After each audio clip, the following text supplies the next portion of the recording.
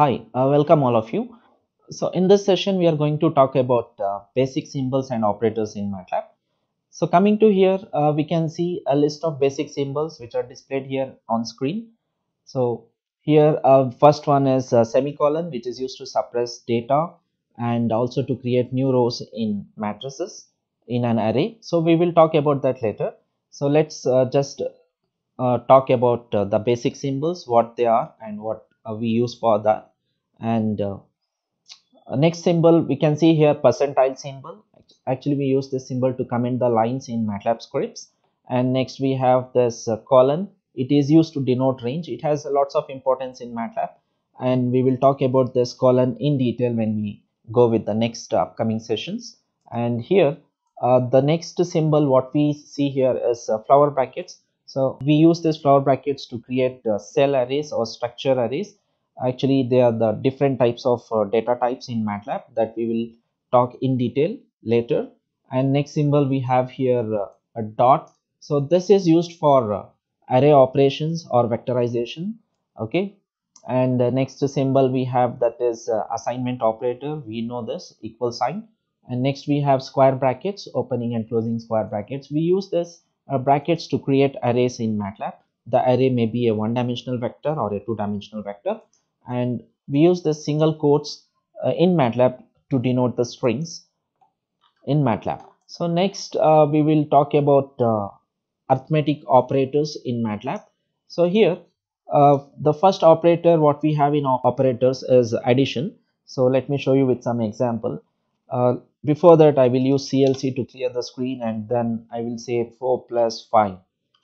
Okay, this is how this arithmetic operator works in Matlab. And next we have subtraction operator. Like I will use 5 minus 3, and I'm able to get the result. So this is about the subtraction operator. And next we have multiplication operator, like 4 into 3. Okay, so we can see the answer here after multiplication. And the next operator we have right division. So next is right division. We use let us say like 4 by 2. So this is the answer we are getting. And next we have left division. So like for example 2 left divided by 4, and so this is the answer I'm getting here.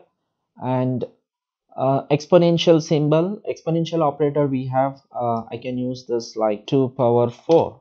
So this is the answer. And next we can also do this right division. We can also do this left division on matrix data, like a slash b. Okay, similarly we can do all these operations. So these are the arithmetic operators which comes in Matlab.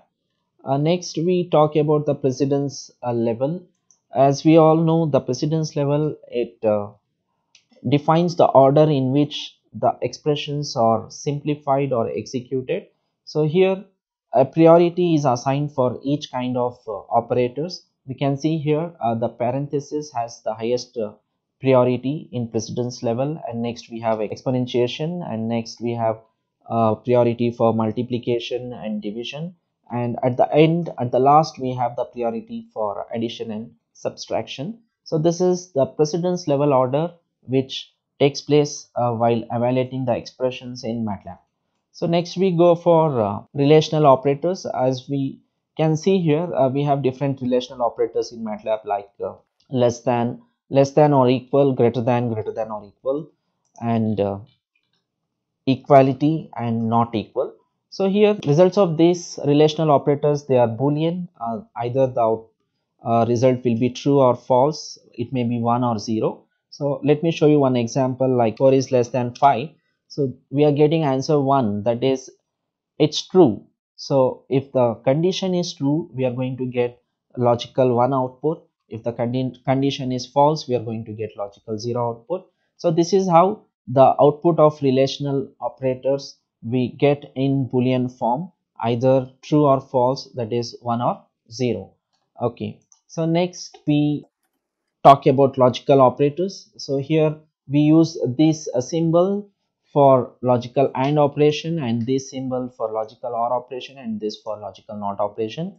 And we can also see they are using the symbol one time here to do logical AND and OR. So the difference here, why we need to use two times and why we need to use one time, or where we need to use one time. So it's just simple, like if we are doing logical AND operation on scalars, we need to make use of this logical AND symbol two times, and if we are doing that logical AND operation on vectors, we need to make use of this logical AND symbol one time. So let me show you one example, like for example, I have x is equal to 1, y is equal to 0.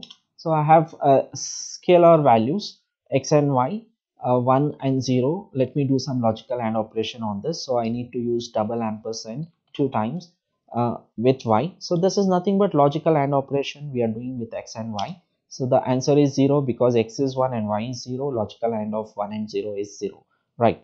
So similarly, if I have a vector, okay, so if I have a vector like x is equal to 1 1 0 1, fine. So if I have another vector like y is equal to 1 0 0 1, right?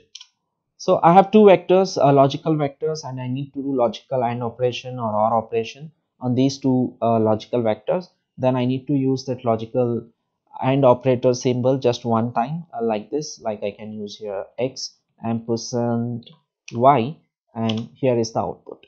Okay, so it's clear that we have two logical operators and OR operators, and we know when to use this double symbol and when to use the single symbol.